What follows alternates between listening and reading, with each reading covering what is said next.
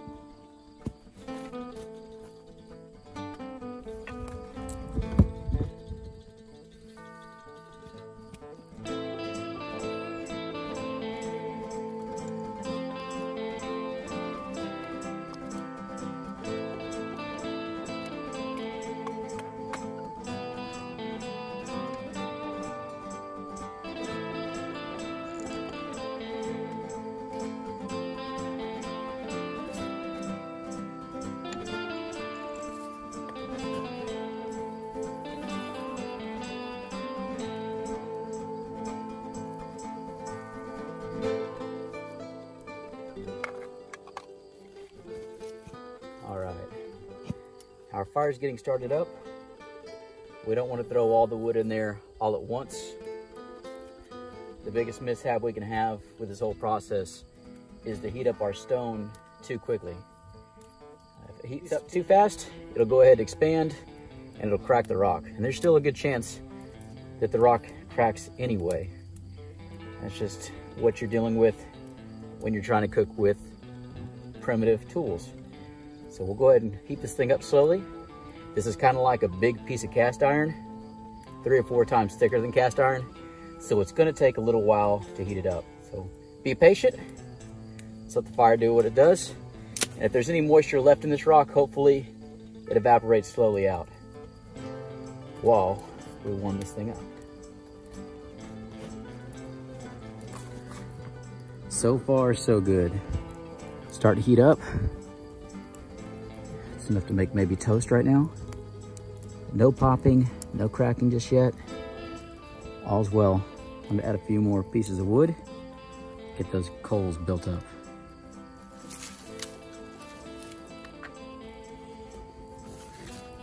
Some funky stuff.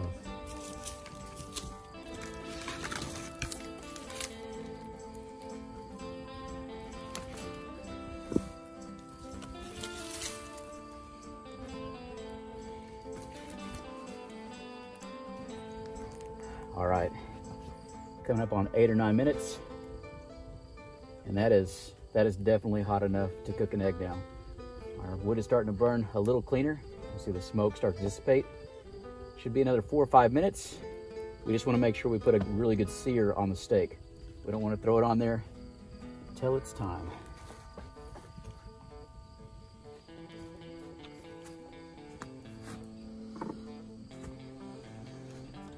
All right, we are mere moments from being ready to throw our steak up here on this rock.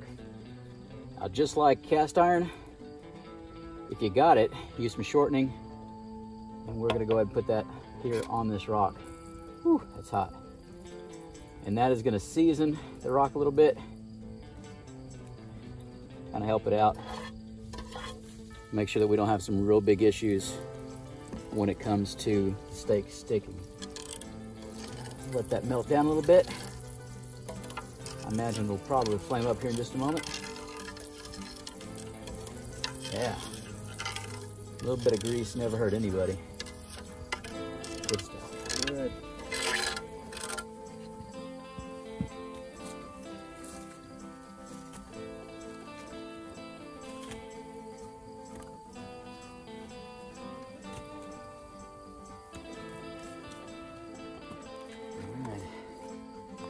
Finishing touches.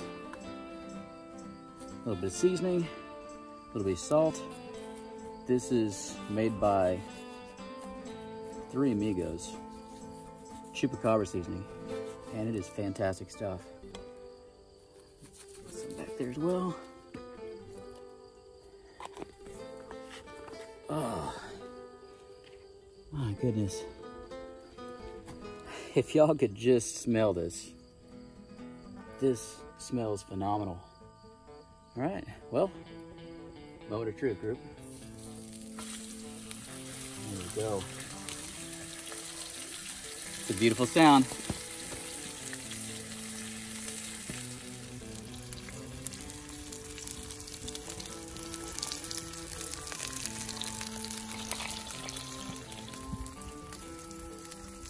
All right, it's coming up on about 3 minutes.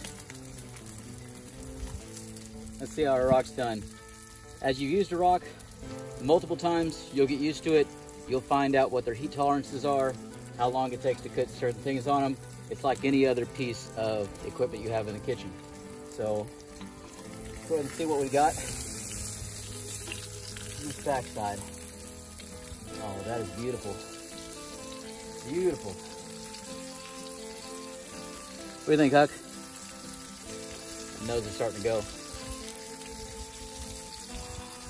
Oh, beautiful.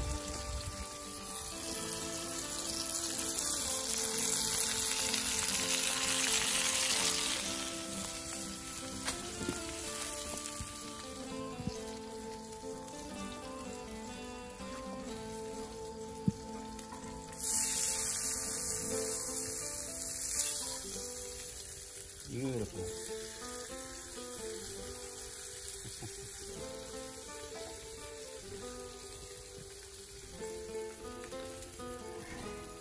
Come on.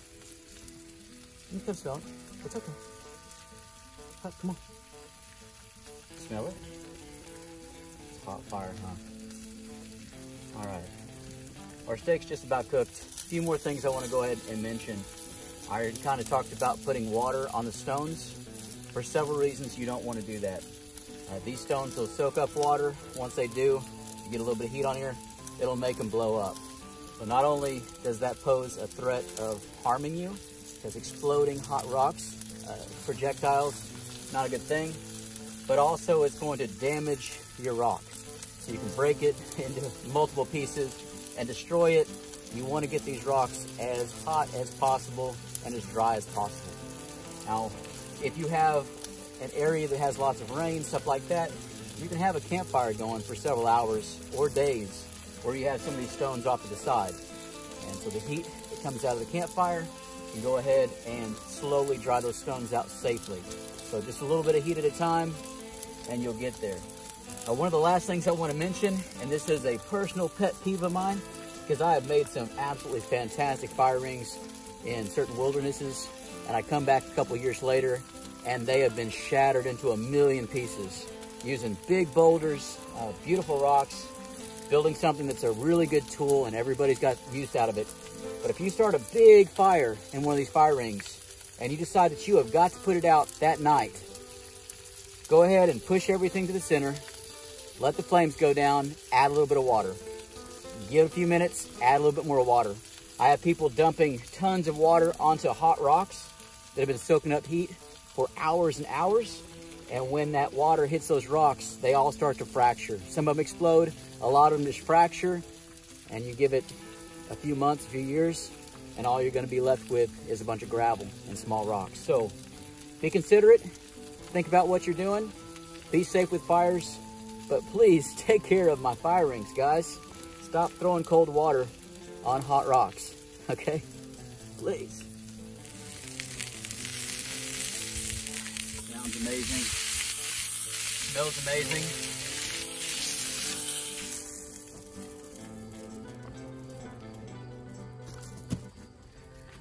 All right, Huck.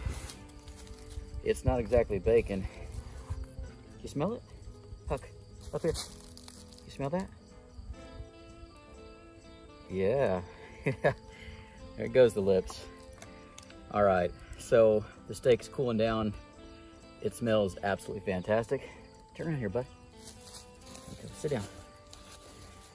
Now, understand, I think that everybody ought to go out there and at least once in their life cook a steak on a rock. It is a fabulous party trick. It is fun to do. Weekend warrior it up. Have a blast.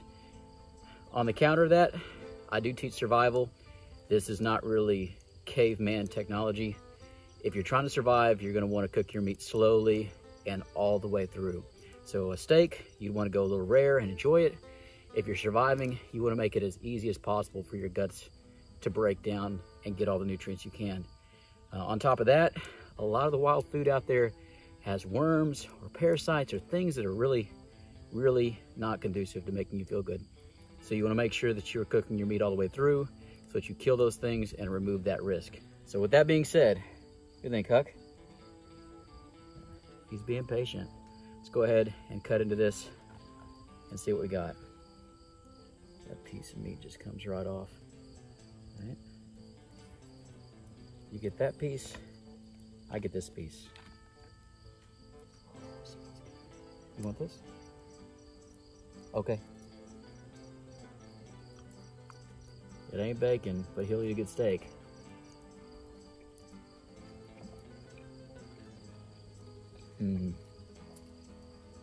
Oh, that's fantastic, Rube.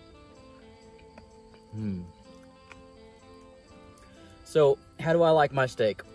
I like it medium rare to rare. What I've got to deal with these days, hope y'all can see that, guys. Looks good. It's got some good char on it, but it's also tender, a little bit of blood in there.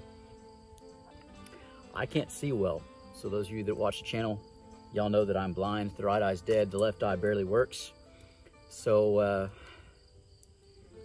I can't cook eggs in a white pan anymore, and I can't figure out how done my steak is. If y'all have any tips for that, I can't tell, I can't see very well.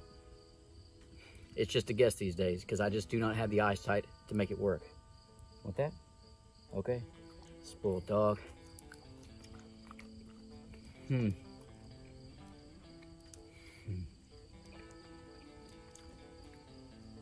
So, guys, if you like stuff like this, I have a whole lot more videos planned up. I have a lot more that I want to show y'all, survival, as well as your just regular camping, good time stuff. So keep tuned, watch our channel. This is Bob Hansler channel right now. The side channel is Barely Survival. So if you want more updates, or more likely, you just want to watch Huck, that's where you're going to see more of that. I am going to go ahead and take this back to camp and let my beautiful wife, Shauna, eat on it a little bit, because otherwise, y'all are going to sit there and just rake me over the coals in the comment section, and I imagine she'd probably whip my tail too. So, big piece of meat, plenty there, and it was cooked fantastically well. So, call it luck or call it skill, it came out. If y'all have any more tricks or tips on how to cook your steak, go ahead and throw them in the comment section. This place is all about learning, and I want to learn everything that I can. Thank y'all for watching. Patreons, y'all are absolutely fantastic and amazing. Thank you for supporting these things. I think the world needs more videos like this, but thank you for everything y'all do. Take care. One more, because I know y'all want me to. You want that, bud? Okay. For the Huck dog. So, thank y'all again for watching, group. Take care, be safe, and as always, well, till next time. That's pretty good, bud. Let's go home. Taking this with me.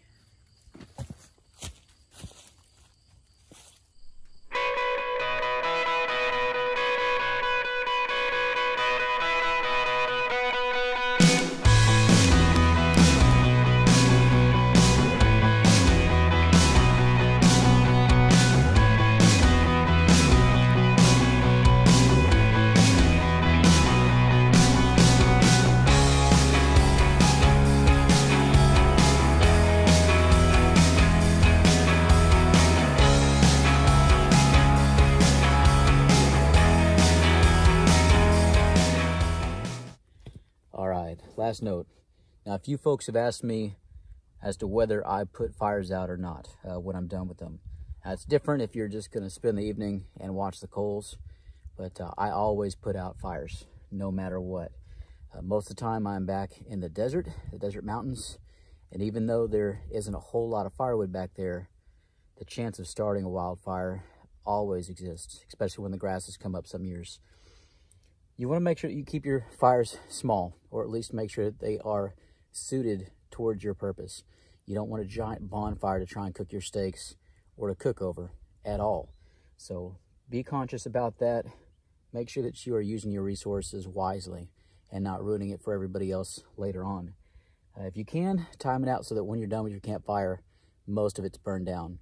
If you have to put it out with water right then, go ahead and push all the coals to the center, get them away from the rock walls, let those rock walls start to cool down, and then slowly put a little bit of water in, stir it around, add more water, stir it around. You slowly want to make a soup until you put it all the way out. You don't want any heat coming off of that. You don't want it making any kind of sounds. Just slowly add it. Try not to put any of that water on the rocks around your campfire ring. So be safe with it. A lot of times I'll put my hand up there, see if there's any heat. 30 minutes later, a lot of the old rangers used to take a twig, put it right in the middle of the fire ring. And if before they've gotten everything rolled up and their tent's ready to go in the morning, if any smoke's coming out of that or any indication that heat's coming up through it, that twig is kind of a signal flare to say that you still got a fire. So be safe. Again, conserve your resources. Have fun with fire, guys, but be smart with it. Thank y'all for watching again. Next time.